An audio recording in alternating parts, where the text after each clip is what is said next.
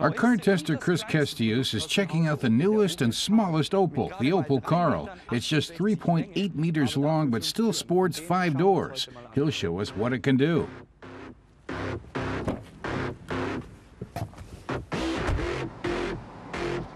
With its compact dimensions, the Karl is made for city driving, for instance, the narrow streets here in Amsterdam.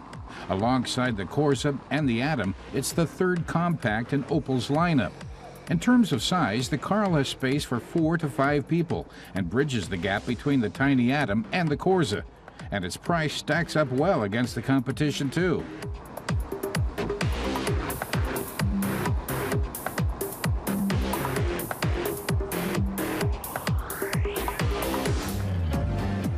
The interior is also impressive. Optional extras offer a touch of luxury, including a touchscreen and heated steering wheel. The front seats are the most comfortable, but even the back seats offer enough room for anyone under about 1 meters 80. The trunk expands from 206 liters to about 1,000 liters, but you may have to move the front seats forward to flip down the back seats. Chris says the interior is solid, the instruments are easy to operate, and the workmanship is good too. In terms of connectivity, Opel has taken it up a notch. Jörg Hedrich von Opel says the Karl is now compatible with Apple CarPlay and Android Auto. It's all plug and play, so operation is a snap. Just connect the smartphone using a USB cable, and within seconds you can access your navigation app. But the IntelliLink radio won't be available till this fall. Richtung bergauf, Pavillonland, dann links abbiegen auf Pavillonland. Once you've input your destination, you want to get there as economically as possible, of course. Opel wanted to keep a lid on costs. That's why the 3-cylinder engine doesn't have turbo. But even without it, output is 55 kilowatts. Chris says the Opel Karl is no race car. It's designed for ordinary city and highway driving, and for that it's more than respectable. With no turbocharger, though, acceleration does take a bit of a hit. In 5th gear, the Karl takes it almost 23 seconds to go from 80 to 120 kilometers an hour. Even though the Karl is intended to be the more practical cousin to the Atom, it's no slouch when it comes to style. The exterior sports smooth contours, packing a clean and classic look into a car that's just a hair under 1 meters 90 wide.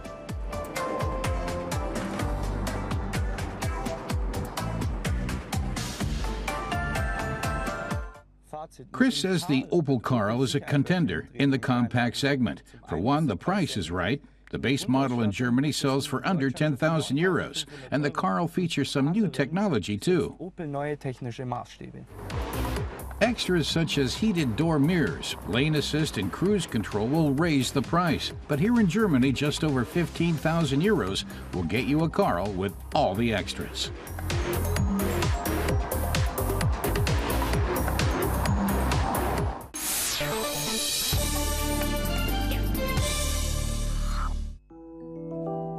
One Porsche Drive is the leading address of the luxury German car maker in North America. Porsche has spent $100 million to transform an old Ford assembly plant into an automotive palace. It's Porsche's largest ever investment outside Germany. The Experience Center Atlanta offers a classic car exhibition, driving simulators, a performance center, and a 1,200 square meter business center for conferences and events. Our car tester Reinhold Deisenhofer asks, why spend $100 million? The ultra-rich can play the stock market, buy a yacht or plane, or build a racing test track. But now people can test out the capabilities of the SUV or sports car off the regular road. And it brings people one step closer to buying a car, of course. The grand opening of One Porsche Drive attracted journalists from all over the world. Bravo! Cheers! Cheers! Porsche! Take it, Porsche! Many happy here. The car maker expects its new North American headquarters to attract 30,000 visitors a year. Supervisory Board Chairman Wolfgang Porsche was also there. Porsche said that he was involved and it was a real challenge. It was supposed to look nice, but not too expensive. Look nice, it does, as anyone who has enjoyed the 2.6-kilometer test track can attest. Those who have can hardly wait to get back on it.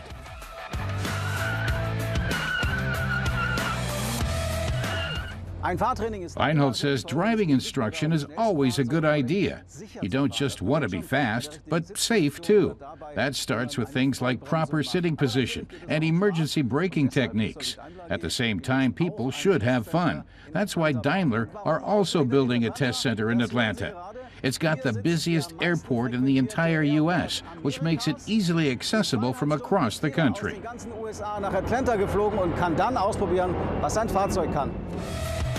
Of course, the 20,500 square meter grounds wouldn't be complete without an off-road park. If classic Porsches are built for tight curves, SUVs like the Cayenne and the Macan are designed for rough terrain.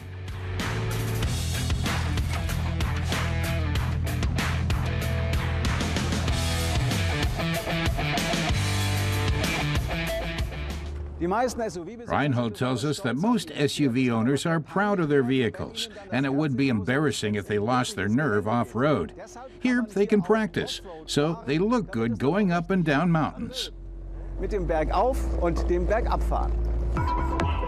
And one Porsche drive is hardly the end of the Porsche Experience Centers.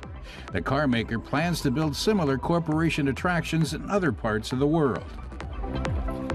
Porsche Chief Executive Matthias Müller says the car maker is building a driving experience center in Shanghai and plans further ones in Moscow and Istanbul. Another in Le Mans will incorporate the famous track. Müller says Porsche hopes to offer customers something special. But for now, one Porsche drive is the car maker's premier bid to make Porsche more accessible to people around the world.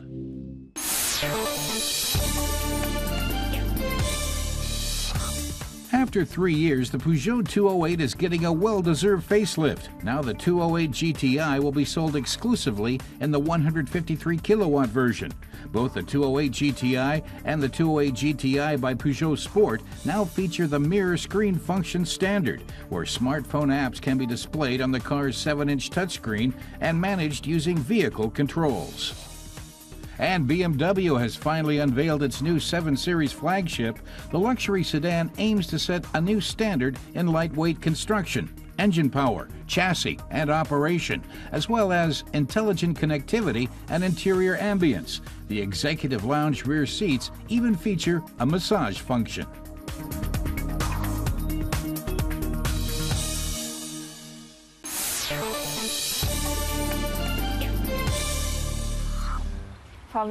Our car tester Ines Petri tells us that Volkswagen has expanded the Golf family to include a new efficient engine. It's called Blue Motion, a designation that's already been used for diesel and natural gas engines. Now there's a 1-liter gasoline engine, so let's see what it can do.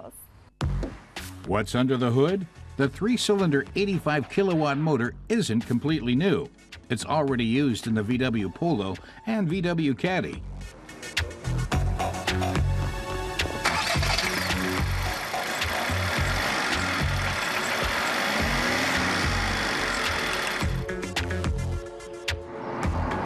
But in comparison to its predecessor, the 1.2-liter TSI, it's around 10 kilos lighter. The primary purpose is efficiency. VW says the vehicle uses only 4.3 liters per 100 kilometers. That yields CO2 emissions of 99 grams per kilometer. Ines says out on the road, you notice the small engine. You have to step on the gas to get up to speed. But at 2,000 RPM, the TSI Golf Blue Motion has a maximum torque of 200 Newton meters and a top speed of 204 kilometers per hour. Plenty of power for passing. Beim Überholen oder so hat man ausreichend Power und dann ist er wirklich flink.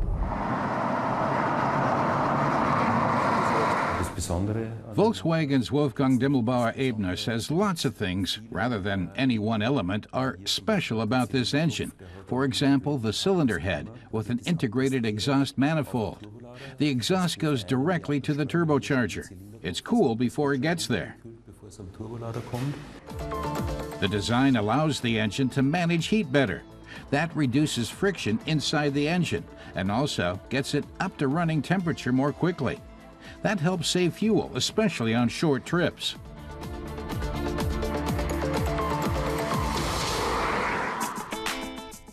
Let's look back at the history of the GTI. It was introduced to the market in 1976 as the sporty member of the Golf family. It got its speed from a 1.6-liter four-cylinder engine. 40 years later, the engine is much smaller, but it's actually more powerful.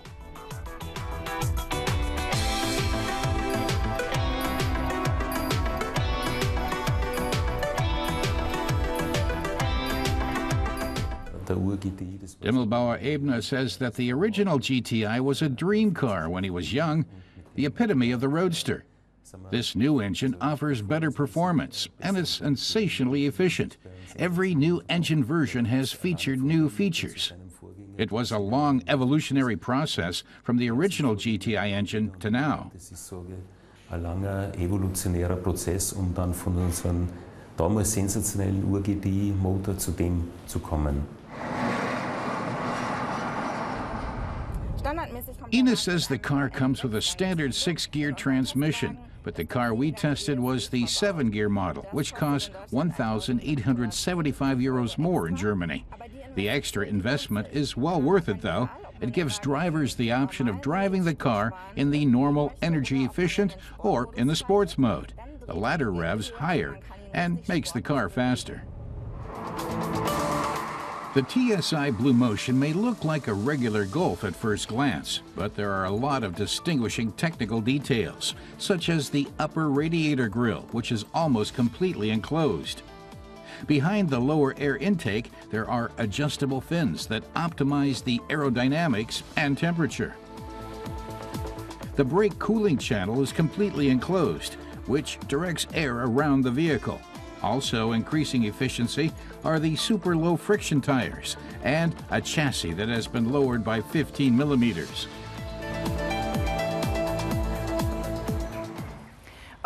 Ina says whether the car manages 4.3 liters in everyday conditions depends on how it's driven, but Volkswagen's new engine is a positive development for conventional engines.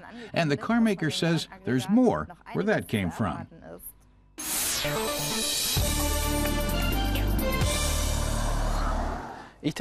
Our car tester Sascha Knapp is about to put a Mercedes C-Class through its paces. Not this vintage model, but the new one. But we do have time for a comparison of old and new. The 202 was the first car to be called a Mercedes-Benz C-Class. Since 1993, the C-Class has been Mercedes' smallest rear-wheel drive model and a mid-range flagship. The car was available in a variety of designs and with a variety of option packages. We're testing the smallest package, the Esprit.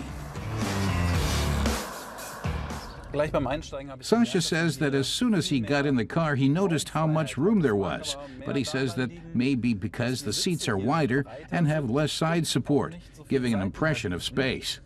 Dass man hier den Eindruck hat, dass man mehr Platz hat. We try out the 1996 C180 with a 90-kilowatt four-cylinder engine. It goes from 0 to 100 in 12 seconds, which is pretty slow for such a powerful engine. Back then, the car cost 44,620 marks.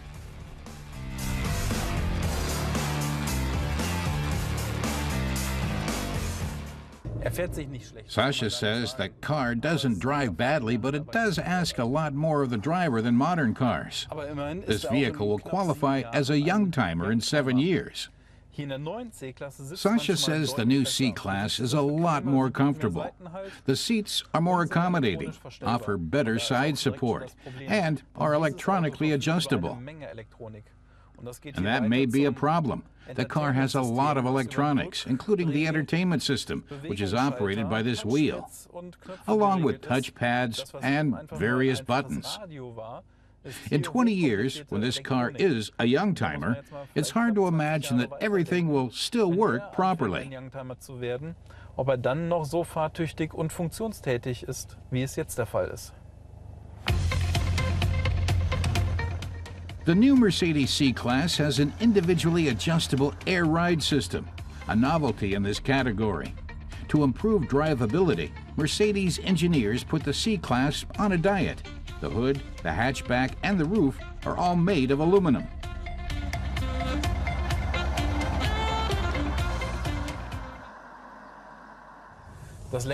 Sasha says that the steering wheel is noticeably smaller and more practical, and the chassis is a lot better. The new C-Class reacts immediately, whereas the old one was a bit of a boat. The lightweight materials and the best drag coefficient in its class make the car very fuel efficient. The 150 kilowatt C250 BlueTech diesel model we tested consumes only 4.3 liters of fuel per 100 kilometers. Carbon dioxide emissions are low, 109 grams per kilometer, and the car has a top speed of 247 kilometers an hour. The car we tested with the Avant-Garde option package costs a bit over 46,000 euros in Germany.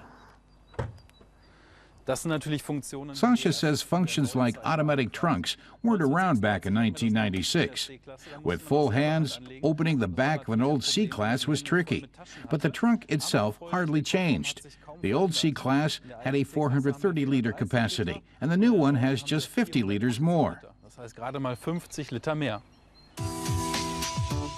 Separate back seats were optional in the old C-Class, whereas they're standard in the new one. A few things have changed. The old C-Class had a classic grille, while the new one has a 3D grille with a large Mercedes star. But the traditional star in the hood is gone.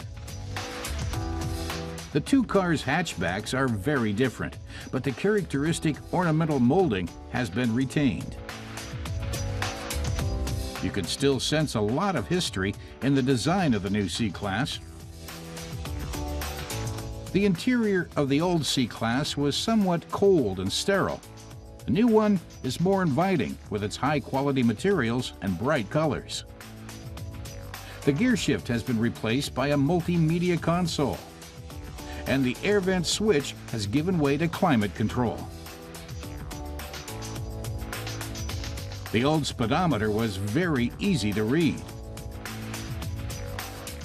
In the new model, the onboard computer does the job. Sasha says that for him, it's no contest between the 1996 and 2014 C-Class. Even the interior of the old car wasn't really his thing, so he prefers the new generation. The question is whether you can afford a new car or whether you have to settle for a good used one. In any case, he's going to enjoy taking the new model out for a drive. Ich in meinem Fall drehe auf jeden Fall noch eine Runde in dem neuen.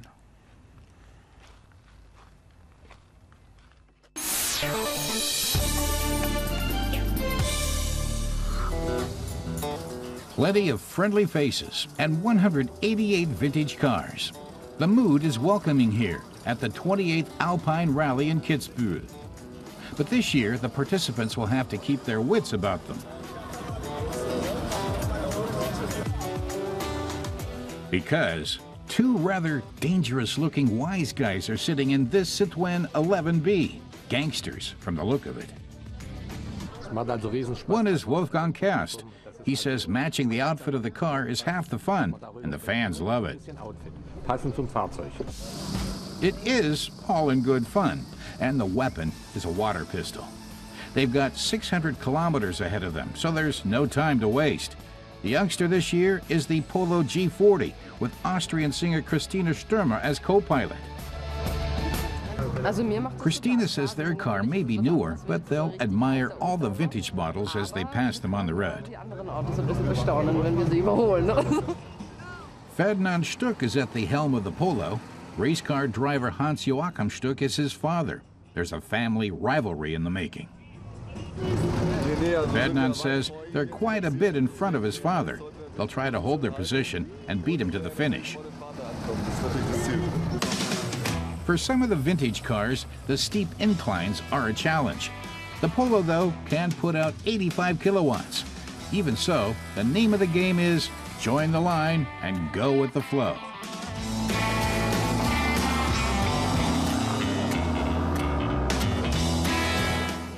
But the oldsters still have a bit of oomph left in them.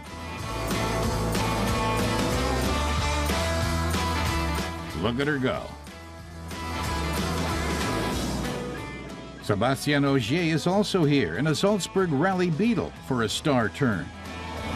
Maybe my genetic of a racing driver gonna come back, and then I will want to have some adrenaline, of course, like always. I would just close my eyes. But remember, And indeed, at the next challenge stage, Sebastian Ogier can't hold back. His racing instinct surged to the fore. With some fancy driving, the Beetle shows what it's made of.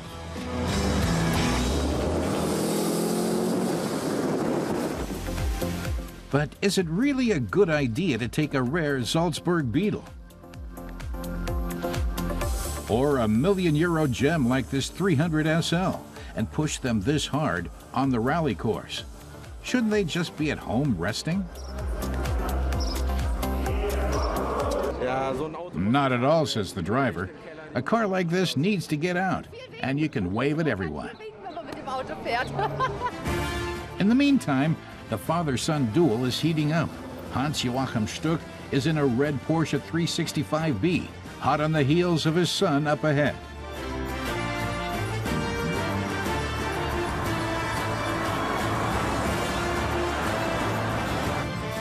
By the midday break, he's caught up, and they pose for a family photo. Ferdinand says they're still planning on beating his father to the finish. His father fell behind on purpose, but they're not going to let him spy on them. Christina says they'll put the rubber to the road.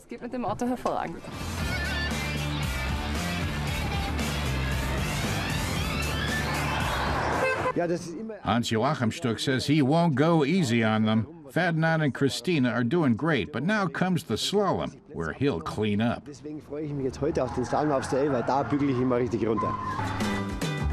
slalom is one of the special challenges at the rally. It's an extra, and everyone competes in the same car, a modern Polo GTI. Hans-Joachim Stuck may be retired from racing, but he hasn't lost a trick. His co-pilot is most definitely impressed. Wow. Back in his trusty Porsche, he continues onward at a comfortable pace and basks in the beautiful scenery.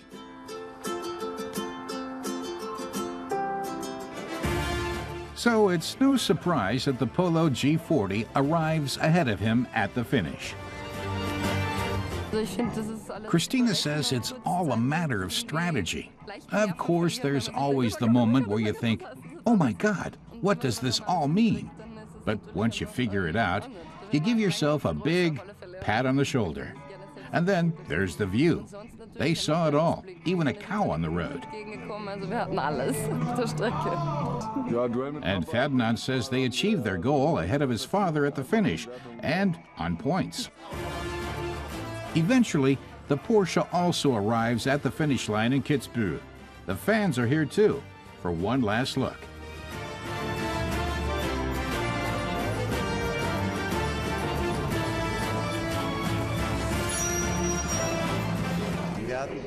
Axel Mark says it was lovely. The weather and the course were fabulous. And what's the best part of the Kitzbühel Alpine Rally?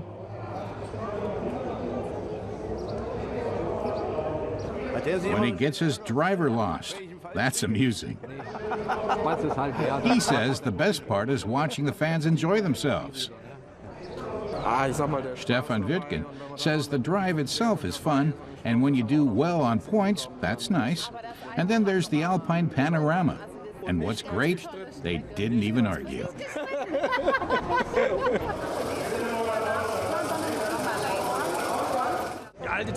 Andreas Pohl says it's the classic cars, the landscape, the sense of history. It's all perfect.